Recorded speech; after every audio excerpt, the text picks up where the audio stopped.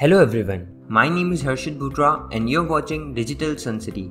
On this channel, I make videos related to WordPress and digital marketing.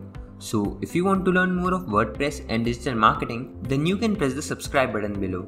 That way, you'll be notified as soon as I publish a new video. So now, let's get started with this video. In this video, you will learn how to select the Multiselect field in Ninja Forms. So let's get started with this video. All you need to do is hover onto Ninja Forms and click on Add New. Select the form layout from here. You can find Multiselect fields under Common Fields. You can simply drag and drop it to the form builder area. You can add more fields if you'd wish to. Now, to configure its field options, click on it. Here you can simply customize the field as per your requirement. You can click on Import to add the choices in bulk. You can also click on Add New to add choices one by one. Edit the label if you want. It's all up to you. Once done with the customization, let's publish this form. You need to give your form a name here. Now, once the form is published, let's preview the form. You can see this is how the Multiselect field can be added in Ninja Forms.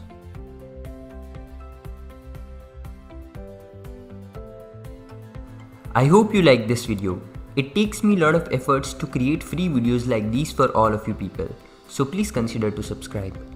And if you have any questions or suggestions, then you can directly go to our website digitalsuncity.com/help and then fill in the contact form with your questions.